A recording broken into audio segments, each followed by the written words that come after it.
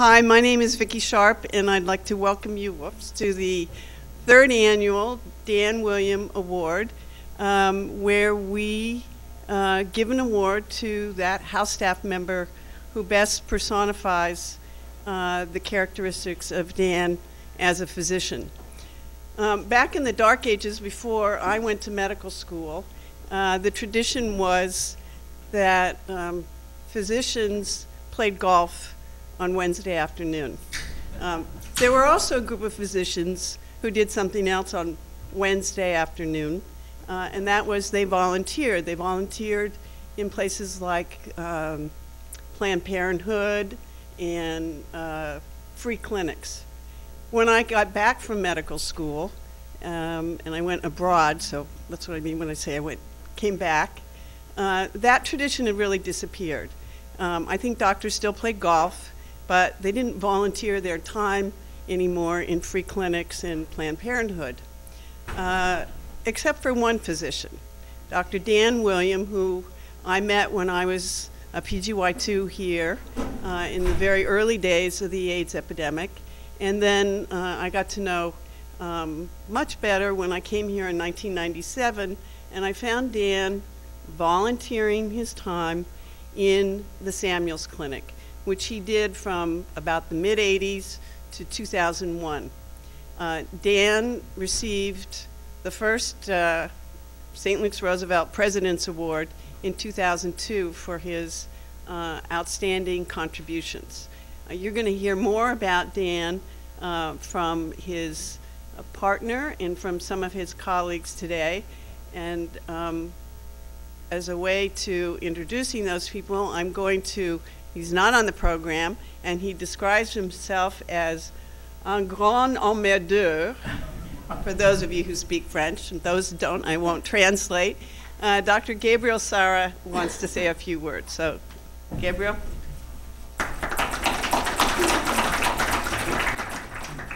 Thanks, Vicki, for introducing me.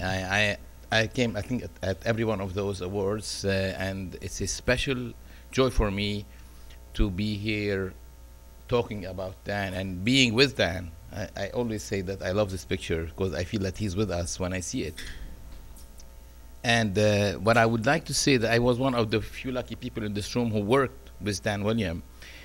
And I was just starting being attending here when I met Dan, and I learned so much from him, so much medicine. It's just unbelievable the way he would take care of his patient. And I could talk a lot about him, but I know that there's little time. So I chose to speak about one thing, one major quality that he had, which I really this morning realized, well, what were the secret for Dan for being such an amazing clinician and caring doctor? The most important thing, I think, that Dan is a listener. Dan listens. And listening doesn't mean, shut up and let the other person talk. Really listening the way Dan does it, I never asked him, but I'm sure this is what he did, is that he is with the patient. He listens, he doesn't talk, he lets the other person speak, but the other person feel so cared for, so loved, that they will say things that they would not say to another physician. And that's what gives him the clues for making a diagnosis, is listening first. The other thing that happens, and I would say I experienced this personally, and I hope that you will all experience this as doctors, if you are really with the patient, present to how they feel, you will hear things that they didn't tell you. I sound like a weirdo when I say that, but this is really true.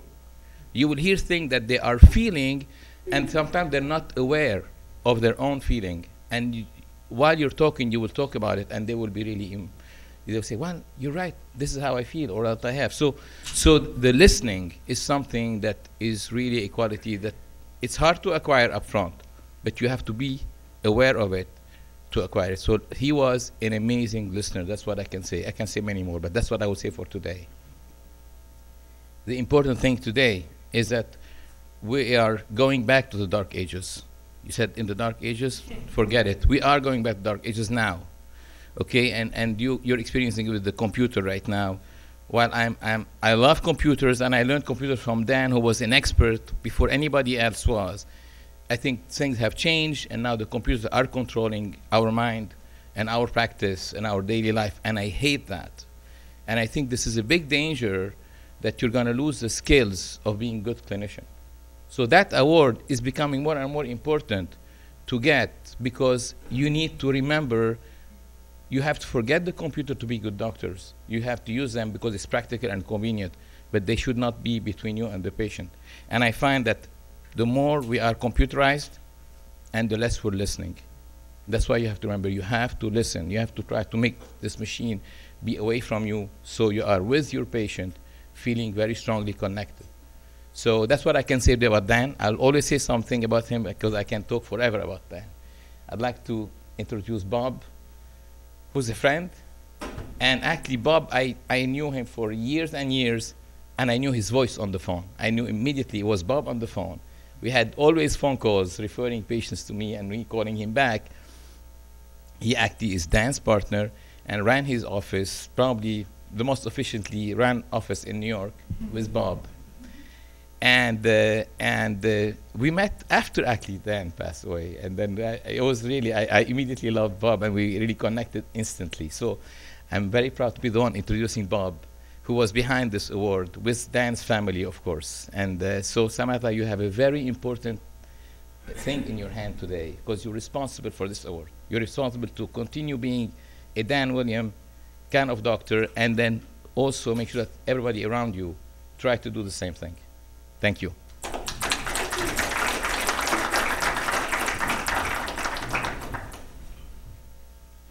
Well, thanks, Dr. Sarah. I always appreciate your words of wisdom and your caring words for Dan, so much appreciated. And I have to apologize that I'm not a great speaker, so I do speak from notes, but I hope that will be okay. It is always a pleasure to be here at this awards ceremony, and again, I want to thank Dr. Sharp, whose sponsorship of this award is why it's here, and to Joe Trapani, who did all the coordination of this award luncheon. So thank you both. We're here both to retrospectively pay tribute to Dan Williams' medical career and to look ahead to the careers of the young physicians today who are here but whose careers are just beginning. Dan graduated from medical school in 1972 and trained at Manhattan's Veterans Administration Hospital and at Bellevue. He began his private practice in 1976 and for several years also worked for the New York City Department of Health, focusing on sexually transmitted diseases. He co-founded the Gay Men's Health Project, a free STD screening facility, and volunteered to treat patients evenings at a free clinic. In the very early 1980s, when he noticed symptoms of a new illness in his established patients, which of course was HIV, he worked tirelessly to try to unravel its etiology, to find therapies for his patients, and to learn how to interrupt its transmission. Dan's association with Roosevelt Hospital began in 1980 and lasted until his death in 2008. Besides admitting patients, he helped organize and initiate the Samuels Clinic, as you have just heard, and volunteered his time there every Wednesday afternoon until his retirement from medical practice at the end of 2001. After his retirement, and as a volunteer, he continued at Roosevelt interviewing prospective intern applicants, doing teaching rounds, and instructing second and third year medical students in both the science of medicine and in his own special art of communicating with his patients and putting them at ease. So for those of you attending this awards ceremony for the first time, these are some of the values that we're celebrating and some of the highlights of the career that we're remembering. The qualities that Dan William brought to his interactions with individual patients, his love of teaching, his commitment to pass on his knowledge and expertise to younger physicians, and his willingness to volunteer his time are what we are remembering today. He made a big difference, but all of you who have chosen medicine as a career have in part done so because you want to make a difference, both to individuals and to the greater arc of humanity as well. Let this award and the retrospective of Dan's career serve as an inspiration and an example of how any individual with strong motivation and high values can effect positive change. Our speaker today, Peter Staley, is also a person whose imagination, talent, and perseverance has significantly altered the way HIV disease is regarded by the public, by the medical community, and by the government. Peter's activism is particularly focused on providing access to new therapies for HIV-infected people. His activity was recently chronicled in the 2012 Oscar-nominated documentary, How to Survive a Plague, and he is also the founder of AIDSmeds.com, an educational website for people living with HIV. And he was Dan Williams' patient for many years. Peter.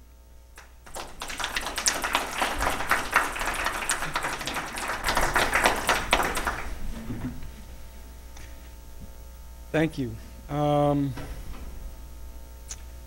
In Camus' The Plague, the doctor gets into an argument with a friend about the existence of God.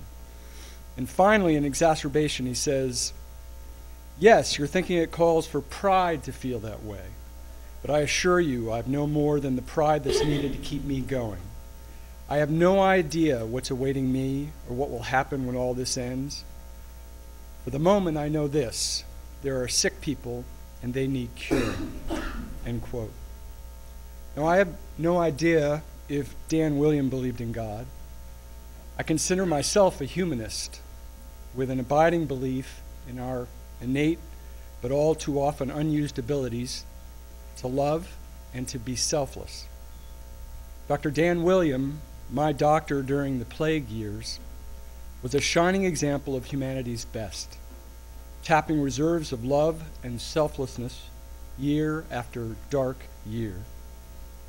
I found him, like many did, in the early 1980s. I was a relatively new arrival to New York City, young and deeply closeted. He was the openly and comfortably gay doctor on West 57th Street that hundreds of us found just by asking a friend or two. We only wanted health care without judgment. Better yet, we wanted health care with empathy.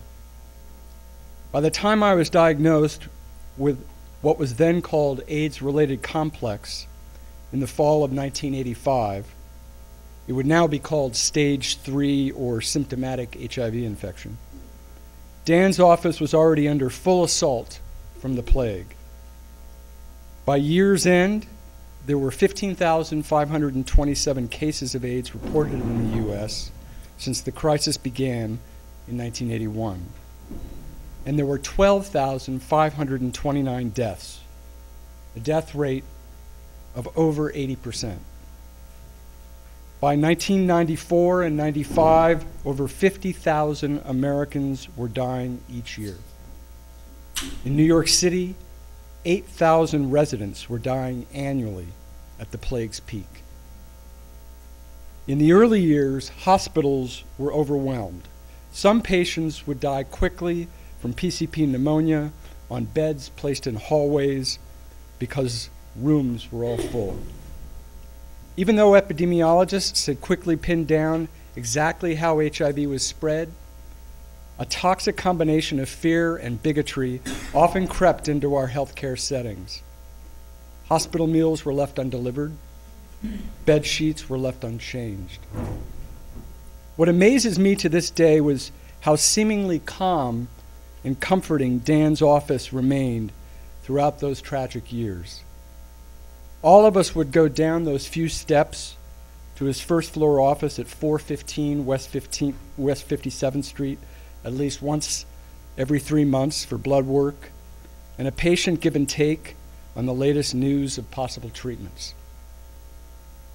His partner Bob and his assistant Sam ran the place with calm and friendly efficiency, never once letting on how often they had to deliver painful news behind closed doors. Bob, I want to personally thank you, along with Dan, for taking care of me and hundreds of our gay brothers over nearly 2 decades. I can barely imagine the pressure you were under or the loss you endured, yet you cared for us with such grace and fortitude. I remember how frightened I was when Dan confirmed why my lymph nodes were swollen, why I was having night sweats that soaked my sheets. There were no treatments at the time, and the death of Rock Hudson had sent the country into a panic. I wondered if anyone would touch me again. During one of my early follow-up visits with Dan, he did something probably insignificant to him, but life-changing for me, and I'll never forget it. He had to give me a vaccine shot of some sort in the arm, and a drop of blood appeared after the needle was removed. It was the first time since my diagnosis that I saw myself bleed. That one drop of blood reminded me of all the shame and fear I felt and the stigma I faced. To my surprise, Dan wasn't wearing any gloves, and with a nervous laugh, I warned him about the blood on my arm. He smiled and went into that science teacher geeky mode he was famous for. "I'm not worried," he said.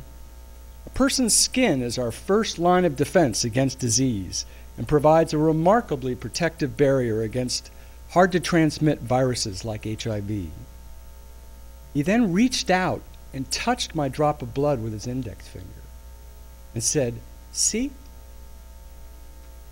As he washed his hands and told me to come back in 3 months, he helped wash away my shame and fear. He taught me that knowledge trumps fear, a great and necessary lesson for fighting a plague. I began with Camus' plague, and I'll end with it too. What's true of all the evils in the world is true of plague as well. It helps men to rise above themselves. Dan William was one of those men. Thank you.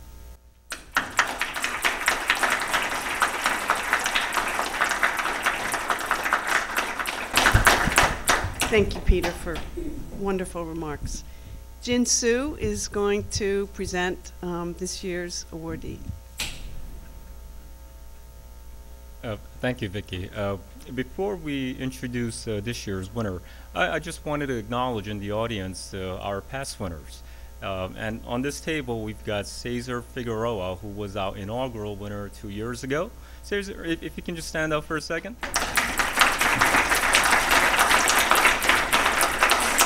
Dr. Figueroa is doing his infectious disease fellowship at Memorial Sloan Kettering, and having been a graduate there of the ID program myself, I can relate to the pain and look of fatigue in his expression. And I understand you're staying for an additional year of research. And sitting next to Dr. Figueroa is last year's winner, Melissa Lesko.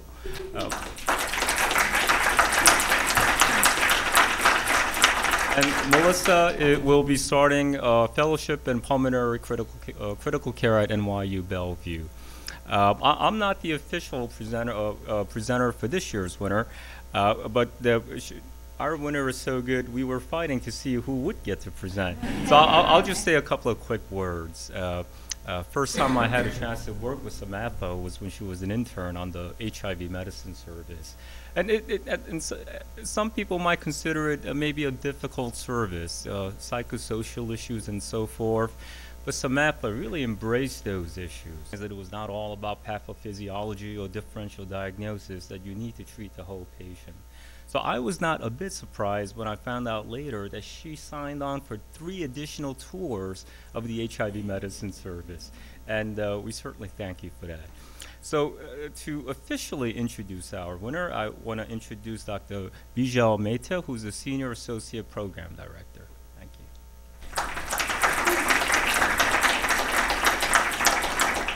I too will use notes. I get nervous in front of large crowds. The more and more I did get to work with Dr. William, and he was just an amazing teacher. My encounters with him were really after his retirement when he was still actively teaching him. But I loved hearing all of these early stories, so thank you. And in my mind, it further confirmed that we chose the right person to receive this award this year. So it's my great pleasure to introduce one of our graduating residents, Dr. Samatha Paladugu. Samatha joined our training program in 2010 after completing her medical education at Siddharth Medical College in India. And as Jin said, during her internship, she was really noted for her especially caring attitude and compassion towards her patients. As a PGY2, she really began to shine and be noticed as an extremely professional young physician and a very knowledgeable resident, and one who, despite her quiet nature, was not afraid to ask questions and speak up and express opinions when necessary.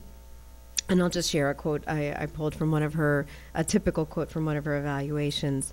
Samatha is one of the smartest, kindest, and most helpful residents I've worked with. She has an excellent fund of knowledge and is very thorough. She never hesitated to stop what she was doing if I ever needed help, and always made sure that any patient issues were brought to her attention. Truly a pleasure to work with.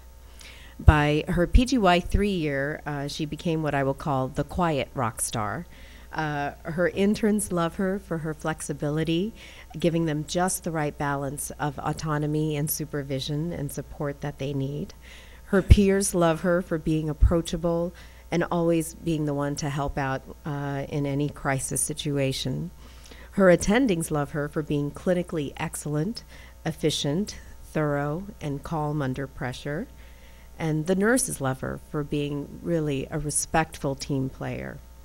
Her patients obviously love her for her compassion, dedication, and advocacy.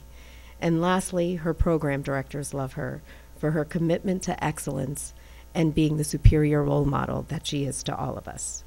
So I think Dr. Daniel Williams' legacy of caring, compassion, and truly putting the patients first are fully embodied in this wonderful graduating resident. And simply put, I think we would all easily choose Dr. Paladugu to care for us, as many chose Dr. William many years ago. So on behalf of the Department of Medicine and the training program, I would like to congratulate Dr. Samatha Paladugu for receiving this award.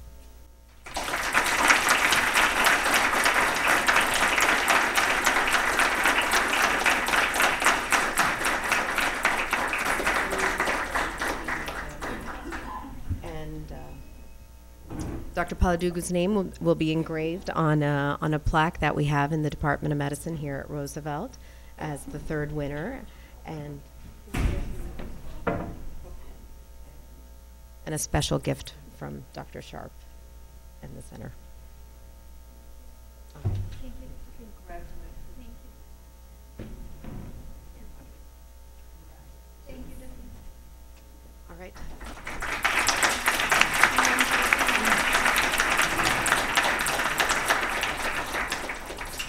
Thank you very much, Dr. Mehta. Good afternoon, everyone. I'm a bit anxious and nervous, so I'm going to keep my paper on. So I'm deeply honored to receive and accept the Dan William Award.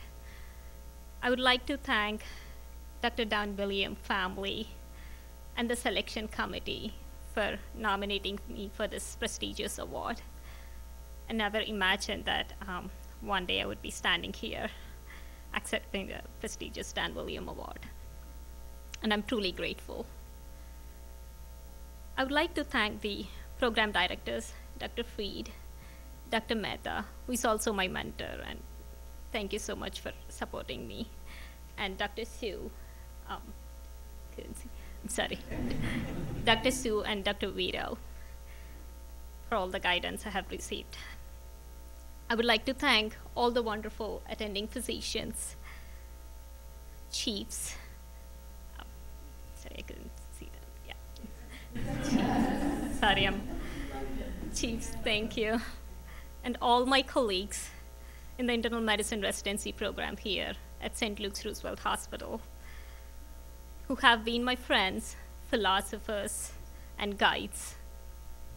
Last but not least, I thank my family, who have been my greatest advocates and supporters throughout my residency.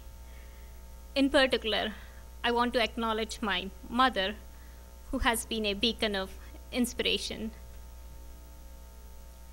So clinical medicine is a discipline synonymous with caring. The origins of this great field lie in the most fundamentals of human impulses: to care for the sick, the frail, and the helpless in distress.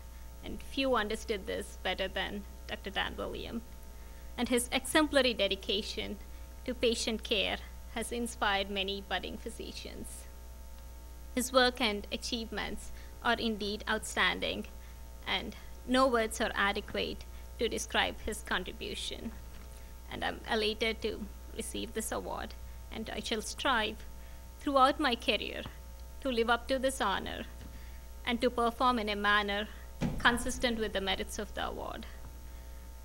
And I would like to conclude with one of my favorite quotes by Aristotle: "We are what we repeatedly do." So excellence, therefore, is not an act, but a habit. Thank you all.